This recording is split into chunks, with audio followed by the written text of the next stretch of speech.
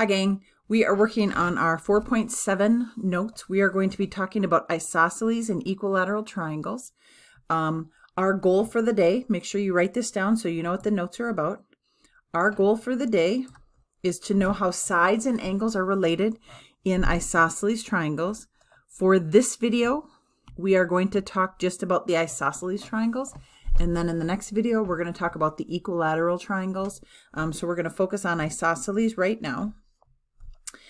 Before we get started, I am going to have you pause your video. And in that, when you pause, I want you to take out your notes packet and I want you to take out the very first page that has this triangle on it. Rip that guy out, and I want you to cut out this triangle that's right here.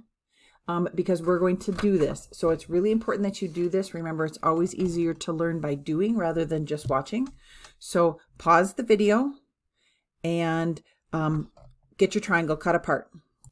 Okay, gang, so here's my triangle. I got it all cut out. I did color the two sides of my triangle that say 13.5. I colored them both pink, and the bottom I colored green. That one is different. And I colored that green, and notice that I put tick marks on the two equal sides, and I put different tick marks. I put 2 tick marks on the bottom. So this is an isosceles triangle. So go to your notes. Get our pause out of there. Go to our notes, and let's write the definition of an isosceles triangle. Remember, an isosceles triangle is a triangle. I'm going to use the symbol for a triangle.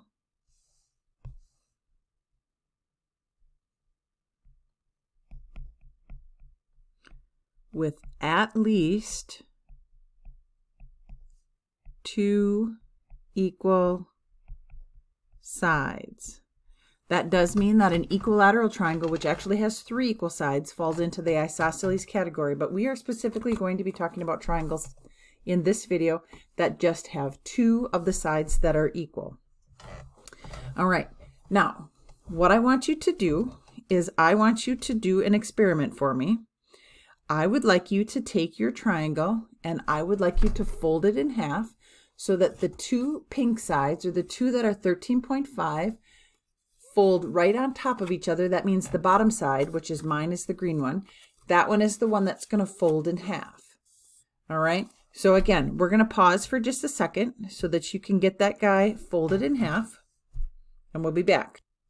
All right, so here's my triangle that I folded in half right there. Notice that I colored the fold line right down the middle. I did that guy purple. And then the green one down here, that's the one that got bisected because we folded it in half. The important thing that I want you to notice is that we really have 2 triangles that are exactly the same on the left and the right. Notice the angles down in the corner. This is angle C on one side, and if you flip it over, you have angle B on the other side.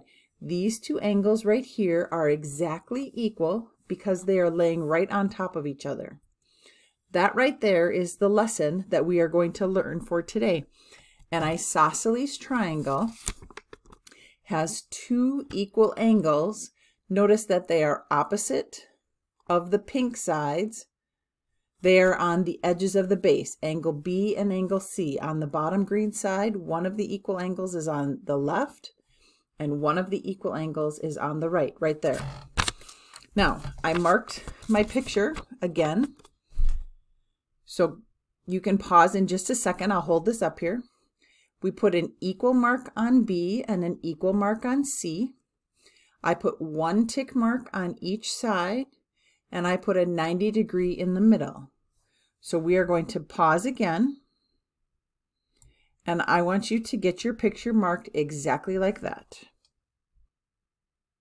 All right, did you get it all marked? So let's take this information, and now we're going to take it and put it right into our note sheet. So what did we learn? We learned that in an isosceles triangle that has 2 equal sides, and then we have this 3rd side on the bottom that is different. Actually, we marked these guys with 3s, and we marked this one with 2. we have one side that's different. That different side is called the base. And these two equal sides are called the legs. I also want you to mark on your picture the angle at the top. This guy right here, it's called the vertex angle.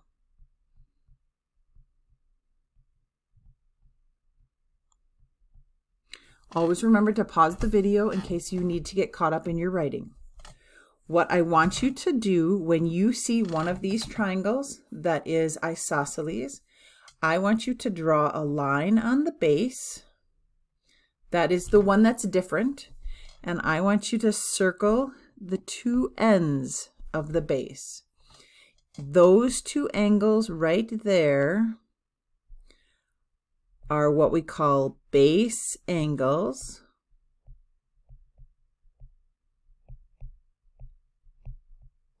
And they are always equal. That right there is what you need to know. Oftentimes they will talk about the angles that are opposite the equal legs. That means opposite of this leg and opposite of this leg. But I like to remember that it's the angles that are on the ends of the base right there. Those are the equal angles. The vertex angle at the top can be different because you have different legs and bases. It's the equal angles that you need to make sure that you know about. So we're going to write right here in our summary. Remember, this is what you need to know for the test.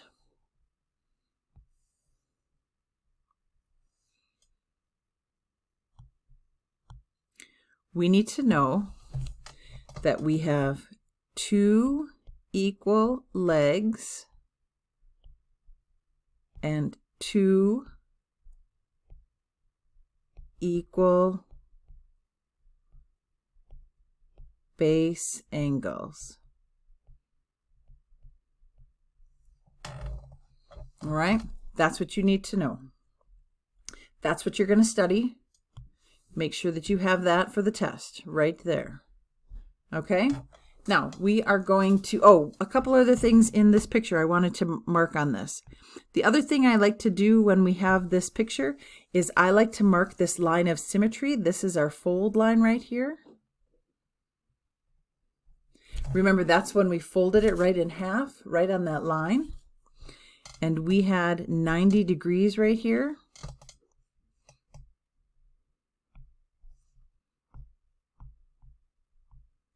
Line of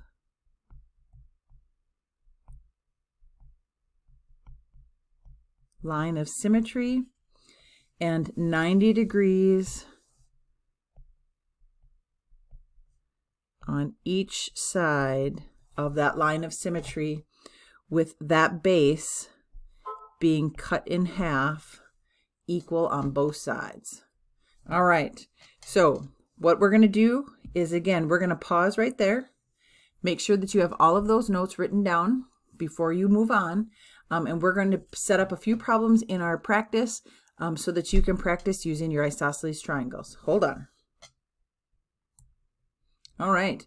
Now we are here in our practice problems on our isosceles triangles. We have a couple things in the margin here that I want to make sure that you're paying attention to. Remember that the sum of the angles of a triangle, right here, the sum of the angles of a triangle is always going to be 180 degrees. And then the other thing that I want you to remember is, does the sum of the angles of the triangle always equal the same number? Sorry, I read that wrong. Does the sum of the sides always equal the same number? And the answer to that is no. When we're talking about sides, those can add up to any number. And remember, that number is called the perimeter.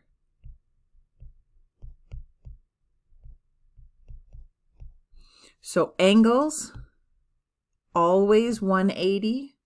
sides, that is called the perimeter, and that's not always the same number. So just keep that in mind. All right, let's look here at question number letter A. So here we have our triangle. Oops.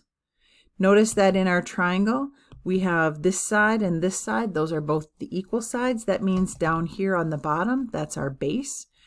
Remember I said that I wanted you to mark your different side with that dark line. And then you should circle both sides of that. I always think it kind of looks like a barbell. Circle both sides of it, and then whatever is in those circles will always be your equal angles. So I know for this problem that 3x minus 18, this one on the left, will always equal this one on the right, x plus 12. Why? Because base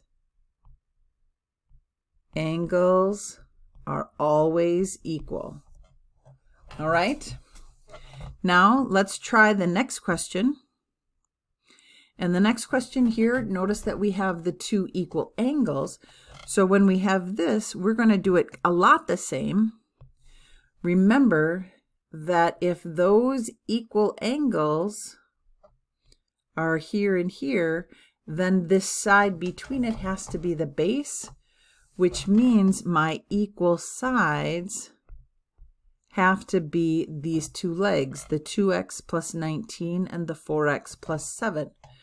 We say oftentimes that you are given distractors in a problem, and in this case, x plus 10 is not a number that you need because that's the leg, excuse me, that's the base, not the legs. That is the different side, not the same sides. So we write our equation as 2x plus 19 equal to 4x plus 7 because legs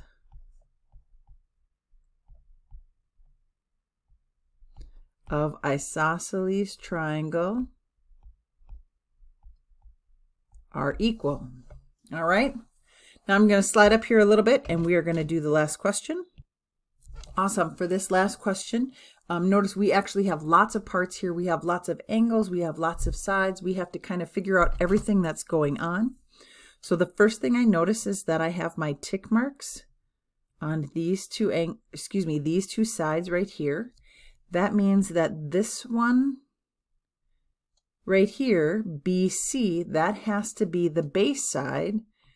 And that means angle C and angle B have to be by base angles. Those are the two that are the same. So they ask us to try to find two different x equations, and then we're going to try to find one for y also. Now, I circled these two angles, and so remember that makes those two angles the same. So we can do 2x plus 1 equals 3x minus 4 because those base angles are equal. But we could also think about this number right here, 158, and we could remember that we have 180 degrees in that triangle.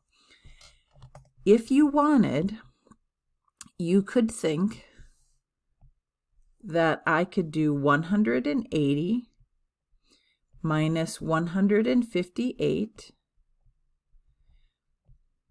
and I could say that there are 22 degrees left in the two angles that are there. And if we divide that by 2,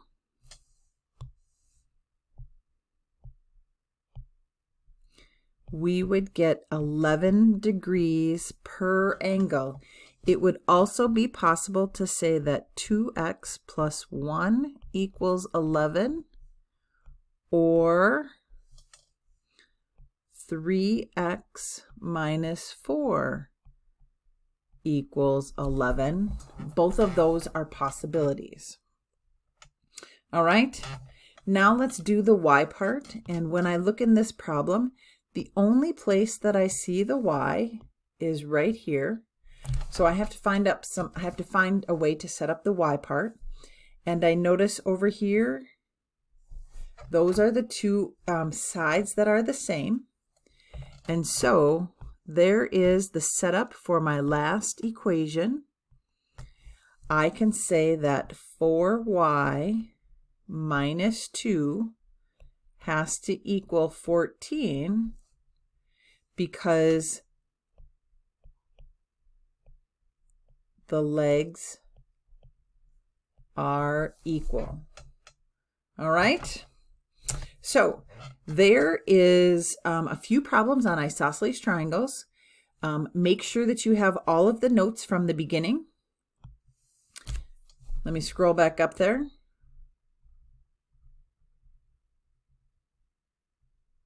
That right there. There's your important stuff. Good luck on your isosceles triangles, and we will see you in video 2. Adios.